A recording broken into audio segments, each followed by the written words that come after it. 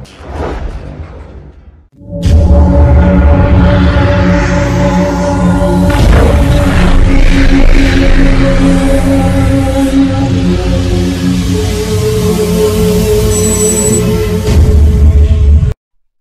friends, press the subscribe button and hit the bell icon for more such easy videos.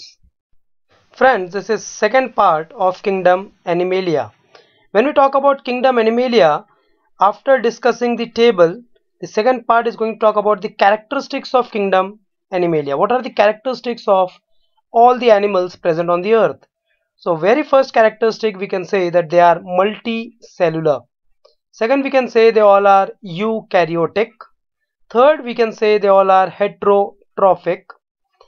All the animals do not have cell wall or chloroplast in them.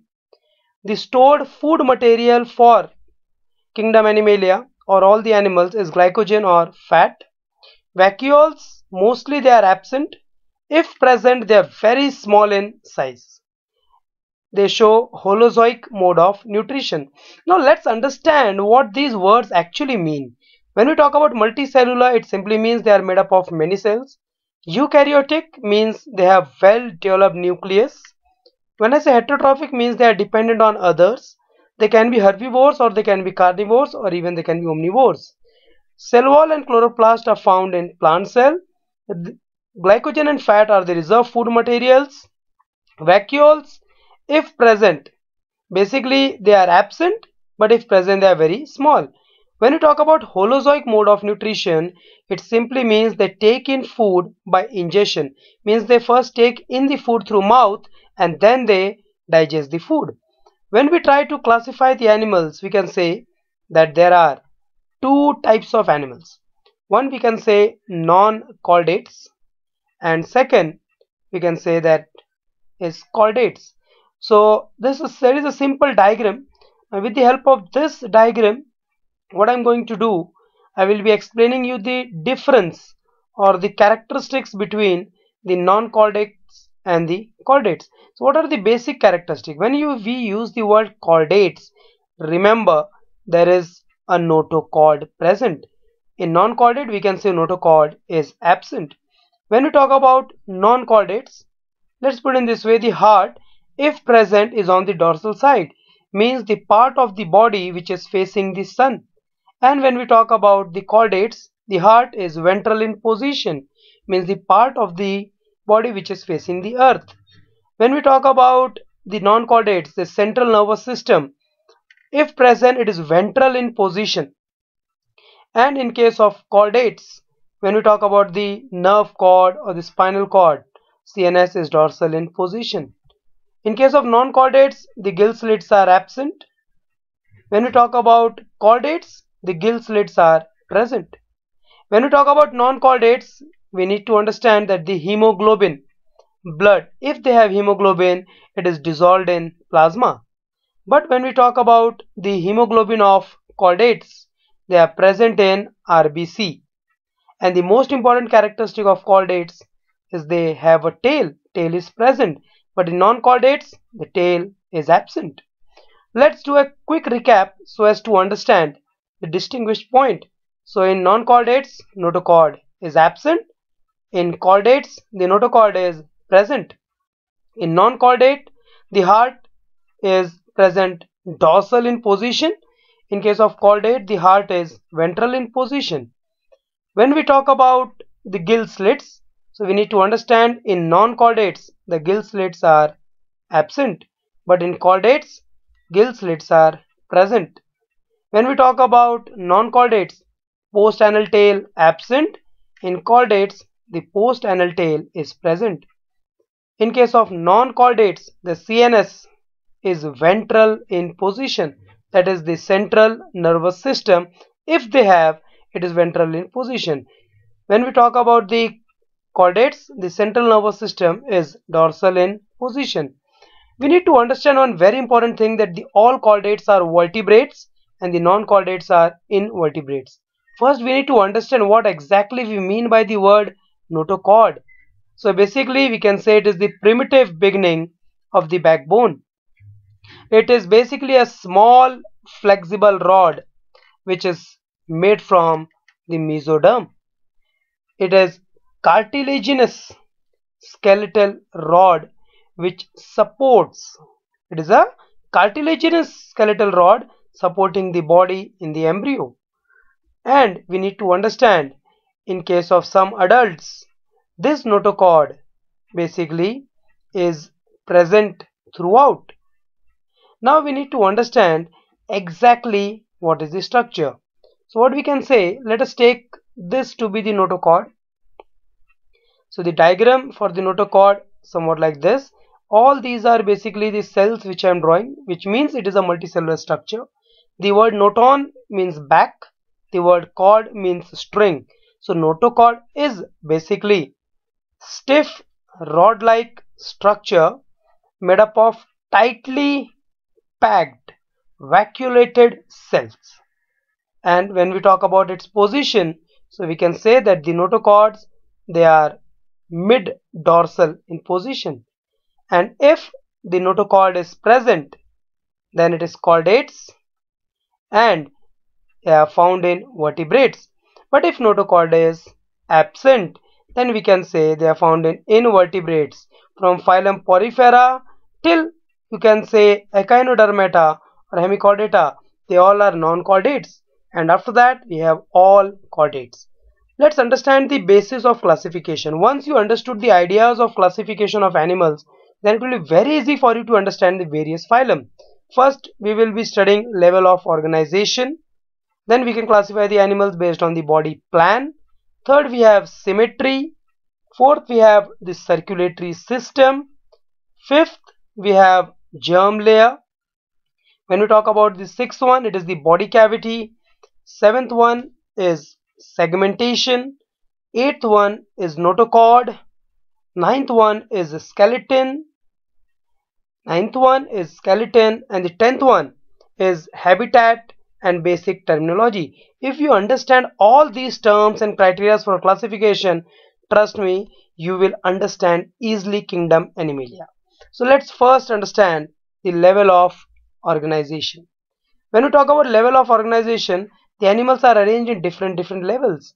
First can be cellular level. Second, it can be tissue level where the cells forms the tissue. Third, it can be organ level, and fourth, it can be organ system level.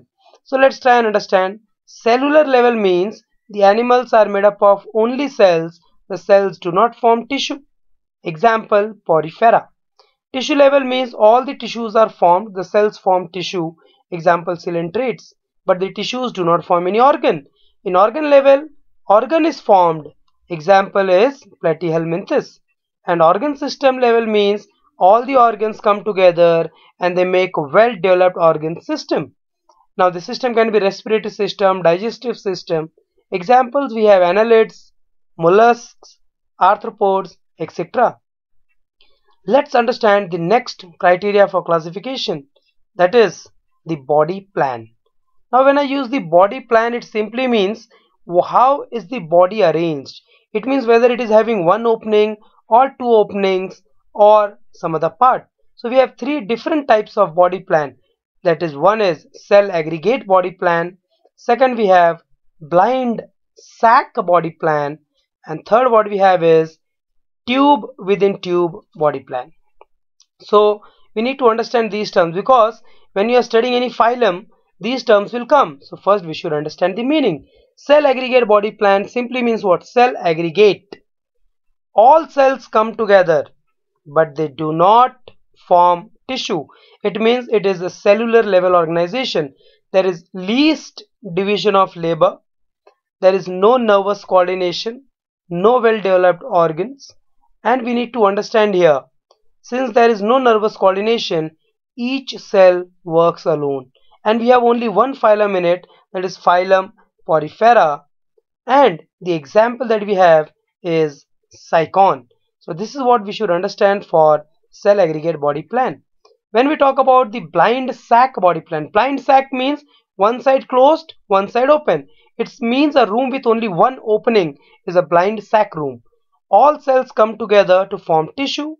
Little bit division of labor is there.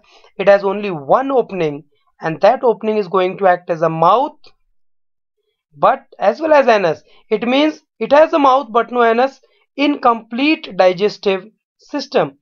And for example, for this we have coelentrates. So example is Hydra jellyfish. When we talk about Hydra and jellyfish, if you take a look very carefully, they have only one opening. When we talk about tube within tube body plan, means all cells together form tissues. They have a well developed digestive system. They have two openings. One is mouth and second is anus. One for ingestion and other for egestion. It shows great division of labor. And example in this, we have all the chordates, or we can say after annelida. After annelids, all the animals, they show tube within tube body plan. We have the next one, that is symmetry. What is symmetry? Basically, if I try to define symmetry, it is an imaginary axis or plane which can divide the body of an organism in two equal halves. Means an axis that we need to imagine, and it can divide the animal into two equal halves externally, not internally. Based on symmetry, we have different groups basically. So when I use this word like asymmetry, bilateral symmetry, or radial symmetry, first you should understand the meaning of these terms, because once you know the meaning, then you can easily understand which phylum shows radial or bilateral or asymmetry. When I talk about asymmetry, A means without, there is no symmetry as such. So we can say that the body of organism cannot be divided into two equal half from any plane. Means if I try to pass that imaginary axis from any plane, it cannot be divided into two equal half. Example, we have sponges, we have snail, we have amoeba, and to certain extent we have shark also. It's asymmetrical. When I say bilateral symmetry, it means body of organism can be divided into two equal half, but from only one plane. If you look in the example, this dog can be divided into two equal half from only vertical axis. So example for bilateral symmetry is man, and you can say cockroach or many other animals, they show bilateral symmetry. When I use the word radial symmetry, radial means it's a radii, radius. Body of organism can be divided into two equal half from more than one axis. Means that axis will pass through the center of the plane or center of the body, and it will divide it into two equal half, more than one axis. If you look at the example starfish, we can say octopus, hydra. Starfish can be divided into two equal half from more than one plane. So that is why it is radial symmetry. Let's understand circulatory system. When we talk about circulatory system, based on circulatory system, there are two major groups of animals. One showing open circulatory system, another one showing closed circulatory system. What do you mean by the word open or closed? When I say open circulatory system, it simply means the blood is flowing directly in the tissues, not at all in any blood vessel. But when I say closed circulatory system, it means that the blood is flowing through blood vessels. All the non-chordates except some shows open circulatory system, and all chordates will show closed circulatory system. In open, the blood is white in color as it has hemolymph, except earthworm, where the blood is red in color because hemoglobin is dissolved in plasma. Closed circulatory system, we have all chordates, blood is red in color and it is hemoglobin. Friends, do give a like if you have understood the videos of Kingdom Animalia nicely. In the next part, I will be talking about some more criteria for classification. Till then, this is Sunil sir saying goodbye to you. Keep sharing, keep caring, stay motivated. Thank you very much.